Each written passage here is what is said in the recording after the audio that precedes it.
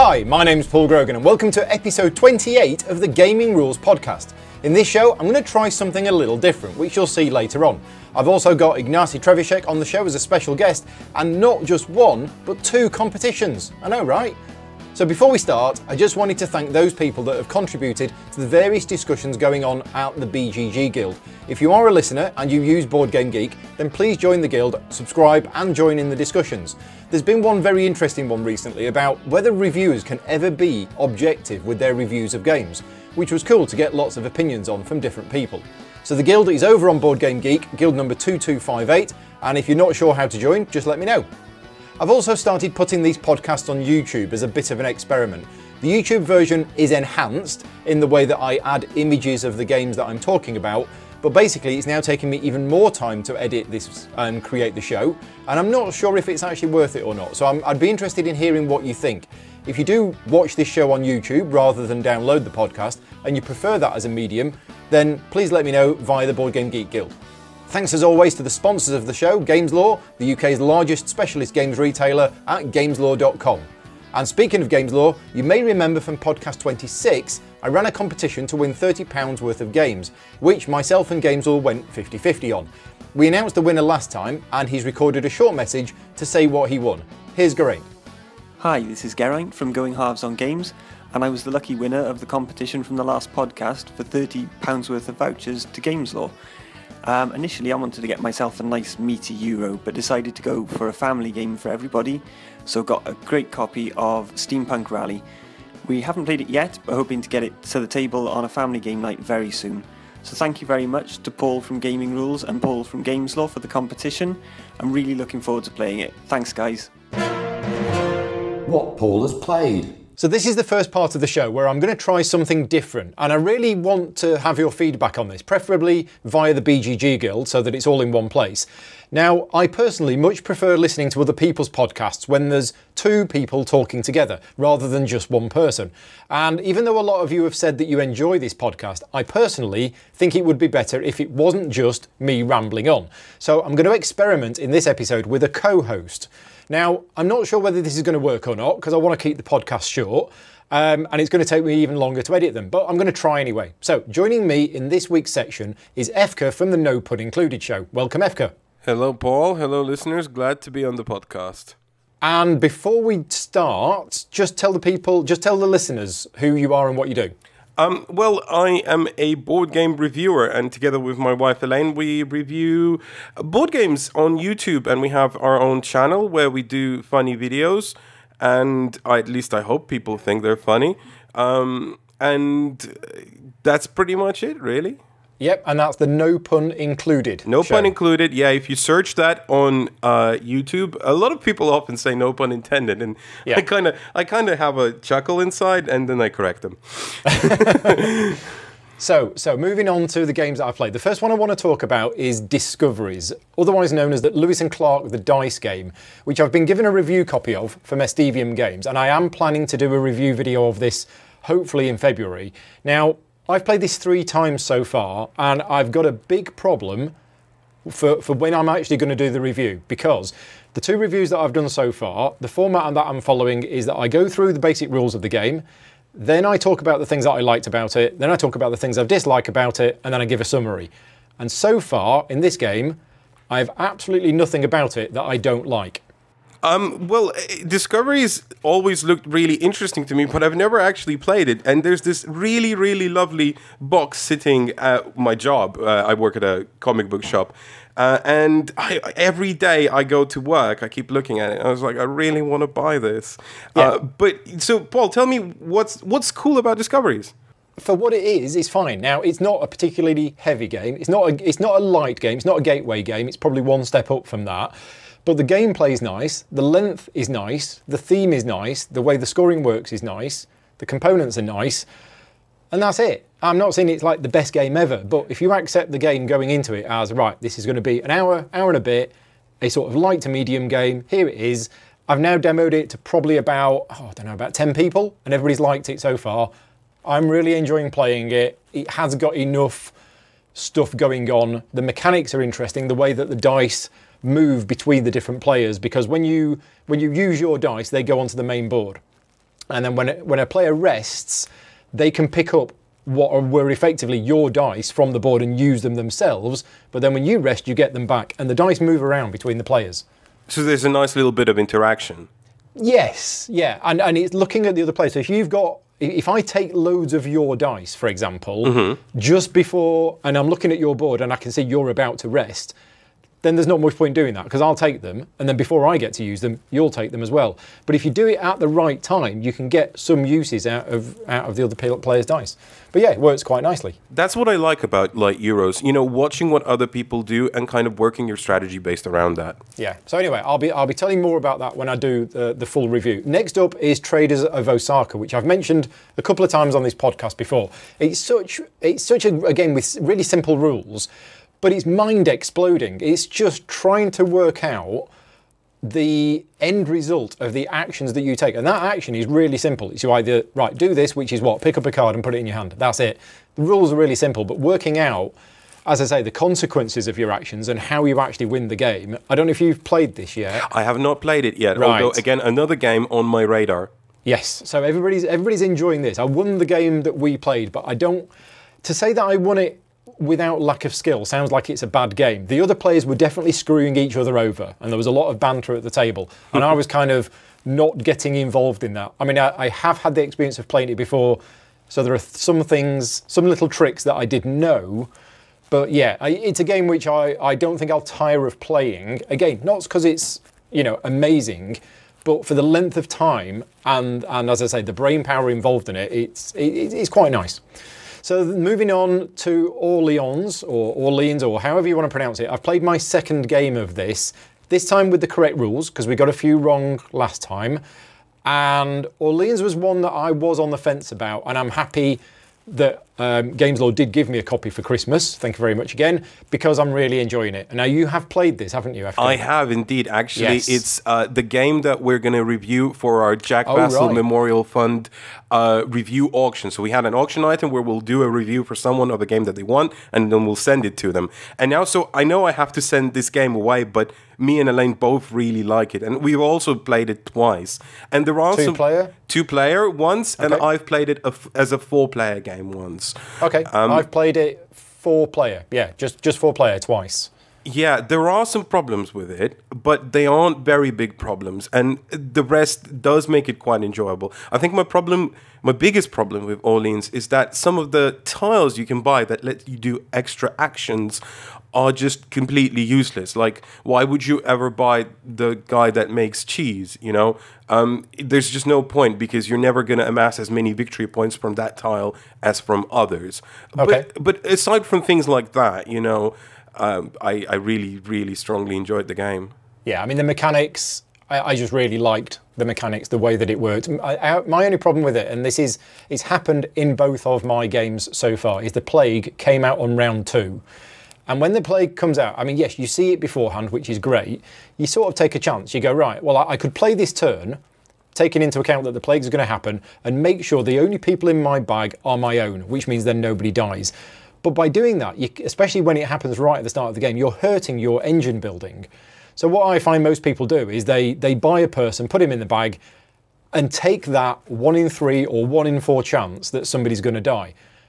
But in the last 2 times I've played it, it's happened to 1 player. So right by the end of turn 2, just at the start of the game, 1 player is already quite far behind. And we are talking about possibly a slight tweak house rule just to stop somebody getting behind early on. I mean, that's only a fairly minor criticism of the game. And, you know, if the Plague doesn't come out early and it doesn't happen to you, you're not going to see that problem. But, yeah, it's really a really enjoyable game. Yeah, I think people that enjoy, and I know you didn't agree with this comparison, but I think people that enjoy Agricola will possibly like Orleans because it has a similar feeling of tightness, you know. You have to plan your actions really, really well, and there's a limited number of rounds, and to boot, the artist is the same. Next game we played was Mysterium. Now, I've played Mysterium in the past with 2 people playing the Ghost. This happened, I'd arranged a game, and then unforeseen circumstances happened and 9 people came round. And it was like, oh, well, we all really want to play Mysterium. So I'll tell you what, let's have, my mum and dad were a team together, and me and Vicky, we played the Ghost together. and it worked. And we both felt that we enjoyed the game better playing the Ghost together rather than if one of us had played it on their own. So last Friday, when people came around to play Mysterium, there was 8 of us. So Mark and Doug together played the Ghost, and they said it really worked for them. They were whispering, you know, behind the shield, and we couldn't hear what they were saying, but it did work. So I would recommend trying it if you've got a big enough group of people. Our game, we actually completed the whole thing and got it right, I think, on hour 4, maybe 5. It's the quickest time we've ever done it. We were playing on the easy setting, so next time we play with them, we'll up the difficulty setting.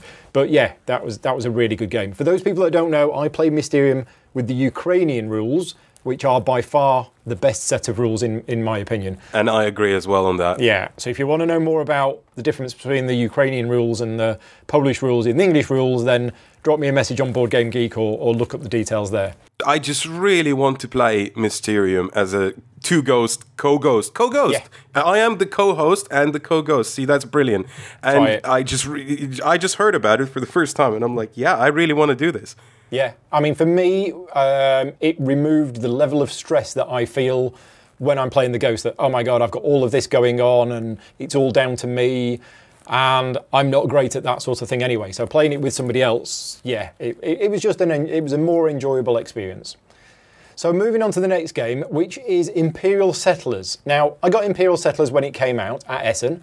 I played it a few times and it was quite nice, but for me, I felt that it was far too random for me to be classed as a sort of real strategy game. And even though most other people were saying how amazing a game it was, and oh, it's an amazing strategy game and this, that and the other, we were playing it and we had the feeling that the players who were winning were generally doing so because they were lucky enough to get the card combos out. And even the people who won were sort of saying that. So I kind of went a bit off the game, but I've recently started to play more of it now, and I can now see that there is a bit more to it than I thought, and I am enjoying the games.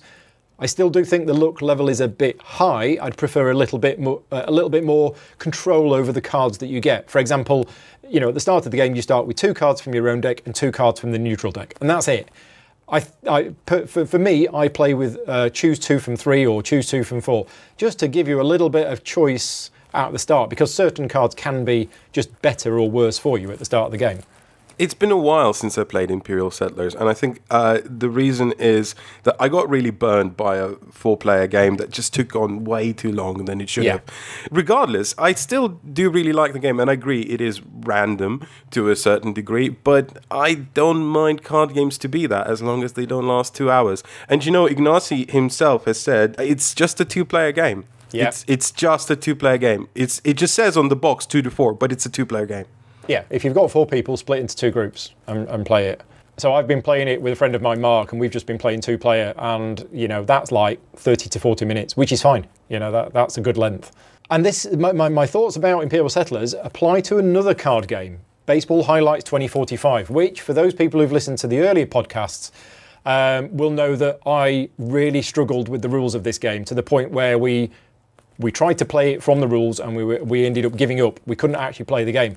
And it's another one which almost everybody is saying how amazing it was. Best game of last year, or... Yeah, a lot of people really like this game. Loving it. A lot of people are loving it. And I was playing it and I was like, I'm not getting this. What is it that I'm missing? But the aforementioned Mark, I took Baseball Highlights round to his and we played a few games. And at this, because I've put in a little bit of effort now, and I've read the FAQs, and I've watched Mike Fitzgerald's Learn How to Play videos, which are really good. And all of a sudden, I went there armed with, right, I now know how to play this game. So there's not going to be any queries about the rules, and we'll actually be able to just play the game and enjoy the game.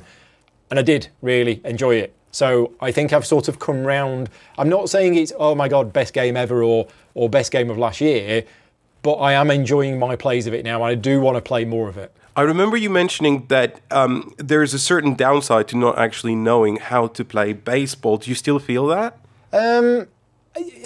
It's tricky because I thought maybe it's my knowledge of baseball that is preventing me. So the rules for the clutch, for example. Now, I don't know what a clutch is. I assume it's a baseball term, and those people that know baseball will know what a clutch is. Rather than just that thing in the car. Well, yeah, exactly.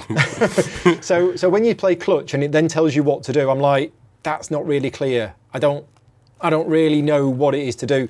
Maybe if I understood baseball, I would actually know what that does. I'm now thinking, no, that's just a word. You know, what the actual effect of that is, that's the bit that wasn't clear. But yeah, now that I've read the rules in the FAQ, now when somebody plays a clutch card and it tells you what to do, I'm like, oh yeah, that does this, this and this.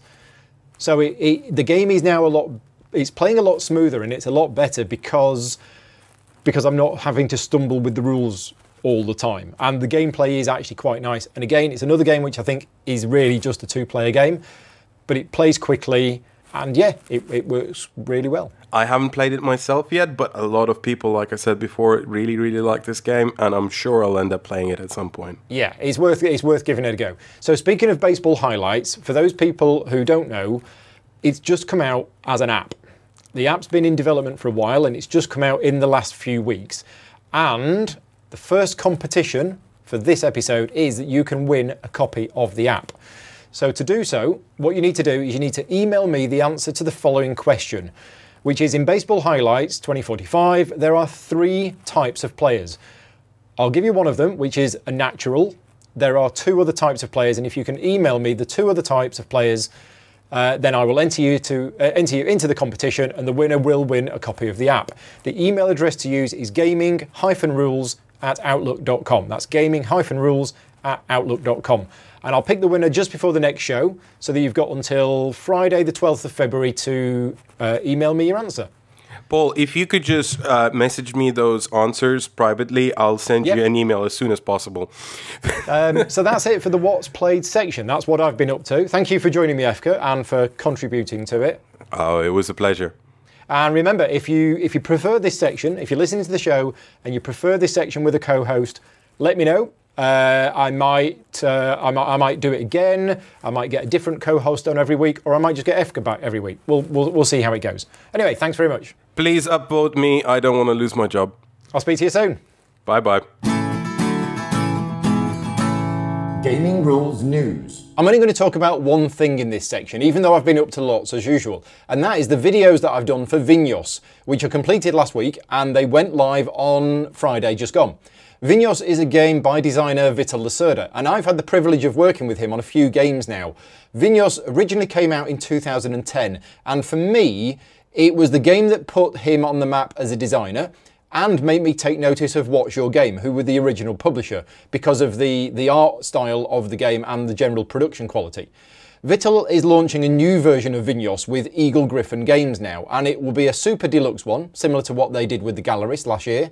I've done 3 videos for the game, a short trailer video using fancy digital 3D animations, a full rules video, and a short What's Changed in This Version video.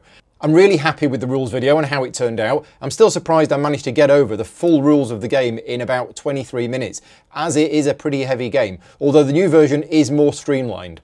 Anyway, if you want to see the videos, they're live on YouTube and BGG now, and if you're interested in backing the game, the Kickstarter is running right now. Special guest. I'm very grateful to my special guest this week for taking time out from his very busy schedule to come on the show. Ignacy Trevishek, welcome to the show. Hello, thank you for having me. Hello, everybody. Now, you've been extremely busy recently because you've had PortalCon and then you've been off to Nuremberg and you've just got back. Is that right? That is true, and in fact, one of my employees is already at another convention. He just came from Nuremberg, changed the car and went to another convention. So we are in a really very busy period of time. Yeah, because as well as all of these, events and things like that, let's not forget you're running Portal Games. That is true. And you're a games designer. Yeah. So I've come up with my own theory that you must have some kind of cloning machine there in order to be able to do everything. The whole clue is that I really love my work, so I really work in my work time and in my home time. Yeah? So I work like 2 or more times than average people because I love it. So this is very important. So what I do for most guests that come on the show is that I post something to my BGG guild and I get them to ask lots of questions beforehand. Now, I've not done that with you because you do your own question and answer session on your own video log, and you already get enough people asking you lots of questions on there. So I thought I'd leave the questions for that. So for those people who don't know, you record is it a regular vlog or is it semi-regular? Yes, one every single week. One every single week. And you have a thing on there where where people can ask you questions and you answer them on your show. That is true. Yes. So yeah, if you've got any questions for Ignacy, then go and watch his video log, which is very good, very well produced and very funny, and ask him any questions on there. So this year, Portal Games, I asked you to come on the show a few weeks ago now to talk about what Portal Games have got planned for 2016. And since I asked you, you've made all the big announcements. So this is a really good time for me to have you on to talk about it, which wasn't planned, but I'm really grateful of that. Because you announced them at PortalCon, is that right? That is true. That is our own event. We do it twice a year, and we gather all our hardcore fans from Poland, and we make a huge announcement. We have a keynote. I'm presenting new releases, and then for the whole day, people can play these games we just announced. So this is a very fun moment for them. Yeah. So it was only a week or 2 weeks ago where you did this big announcement. And one of the things which a lot of people are talking about right now is First Martians, which is the first game I did want to talk to you about, because it's getting a lot of buzz at the moment for a few reasons. One of them is obviously you, and you're a very popular person, and everything that you announce gets a lot of buzz. But it's also a re-implementation of Robinson Crusoe, which is a very, very well-respected game.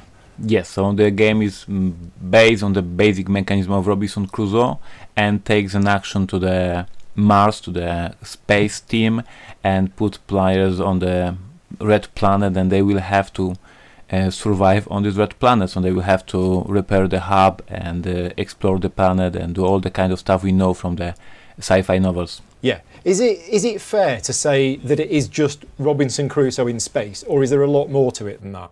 Because I think there's a lot more. Of course. So of course I'm super excited about the feedback from the players.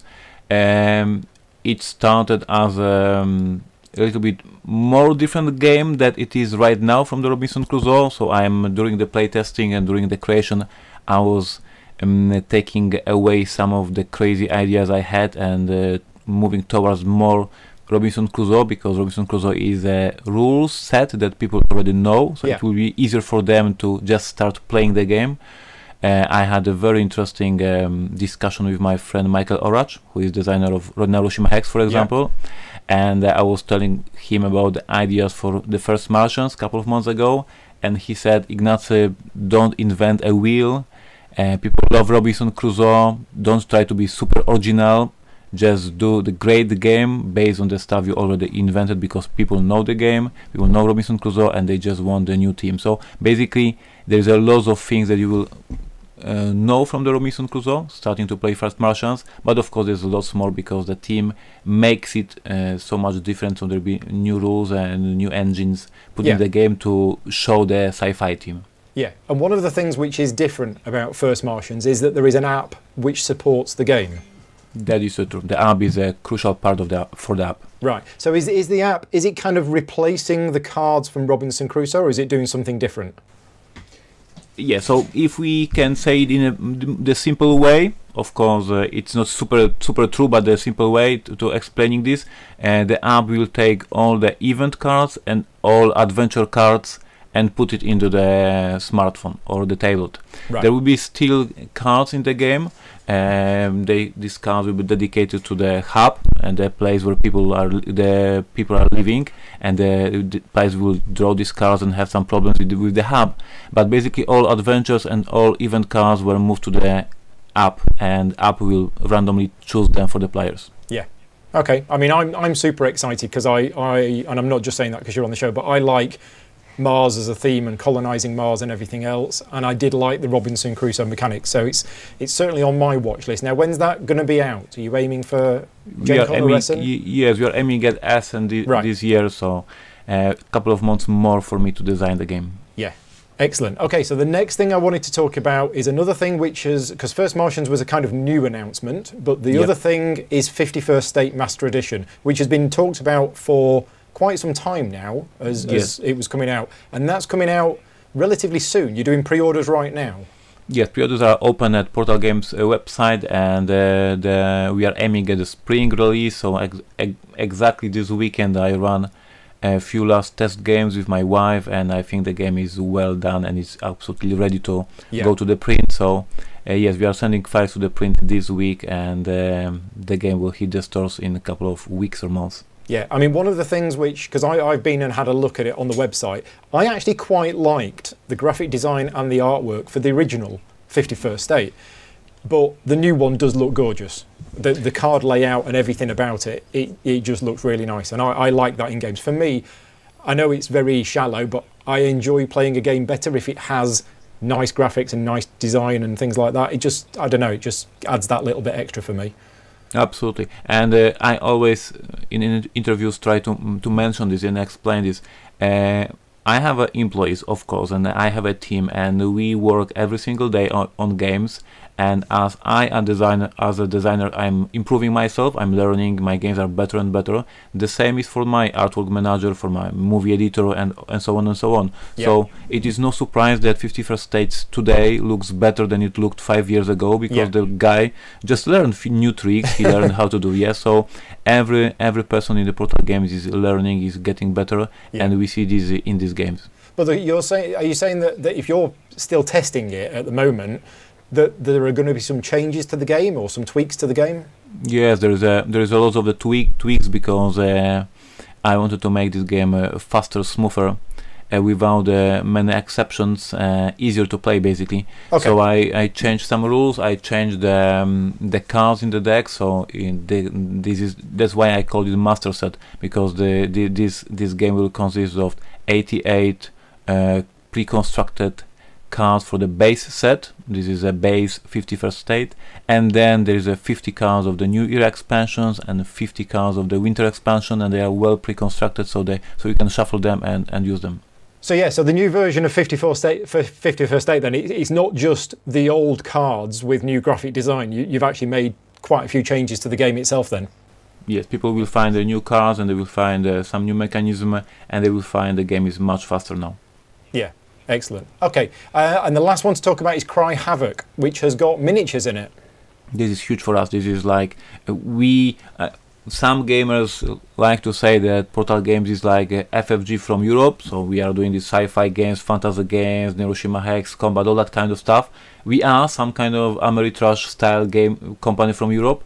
And now we are releasing our first game with miniatures, with the 4 unique factions, huge board, and it is basically playing StarCraft. On the board, it is like recruiting forces, building buildings, and then destroying opponents. All that kind of stuff people love in video games, we put into the game. This game created by Grant Rodiek.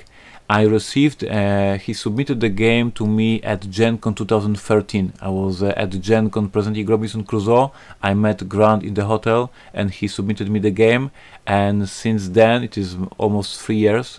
We were developing the game, so there's a lot of changes, lots of improvements, and I'm super excited. It's like a first true Ameritrash game from Portal Games. Right, and obviously as a publisher, this is the first time you've gone into miniatures. Yeah, this is a very risky business. I hope we will have no problems, because we are doing it right now. So we are aiming at Gen Con release. We just met at Nuremberg our manufacturer. He said everything is under control, do not worry, you will have your game at Gen Con. I don't trust them at all, so no. We will see in a couple of months if everything is alright. But you are right, this is like a much bigger challenge. It is not now just cardboard pieces, it is not only wooden pieces. Now we are talking about plastic miniatures. This is a much more difficult operation, and well, I will be having pressure for the upcoming months till the Gen Con release. Yes, well, I look forward to seeing you at Gen Con then, when you're all relaxed with all the nice miniatures and it's all okay. That would be awesome, yes. Yes. And the fourth one that you announced at PortalCon was a box with a question mark on. That is true. And you will be announcing that later on this year? We will release a press release at Gamma Trade Show in March. We thought it will be too much of the press release for the one PortalCon, and we wanted to put it in a different terms. This amazing game from the French designer, this is a family game. It is very fun, I love it, and we will present it at Gamma. Okay, so I was gonna try and get some information out of you, but I didn't think you were going to tell me anything, but you have. You've already given me a hint as to what this game is. Yeah, this is why we do interviews, so I can tell something interesting. Yeah, so excellent. So that you'll be announcing that at the Gamma, and that'll be your fourth game for this year. But that's it. Yeah, so we are talking about the big boxes, big box like Imperial Settlers, like Rotel Battle. These are big box games. We have more in our catalog for expansion for the games. Of course, we release more products, but the big releases are the 4 big games. Yeah. Excellent. Okay, so before I let you go, there's just one more thing to do, and that is you've kindly given me a copy of your Board Games That Tell Stories 2, your new book, to give away as a prize on the show. Yep. So what I'm going to do is I'm going to ask the listeners a question, and all you need to do is, if you know the answer to this question, just drop me an email at gaming-rules@outlook.com. And this question is actually about the new Master Edition of 51st State, which, as we mentioned earlier on, is available for pre-order right now at the Portal Games website. The question is, how many different types of wooden resource tokens are there? So the game comes with these nice wooden resource tokens, and I want you to just tell me how many of them there are. Drop me the email to gaming-rules@outlook.com before February 12th. I'll put your name into a virtual hat and I'll draw out the winner at the next podcast. So thanks very much for donating a copy of the book, and thanks very much for coming on the show. Thank you for having me. It's a pleasure. Thank you. And that's everything for podcast 28. So, as I say, I tried a couple of things different in this episode, and I really would like your feedback to see if you liked it or you didn't like it. I know the show is probably a bit longer than normal, but yeah, very interested to hear what you think.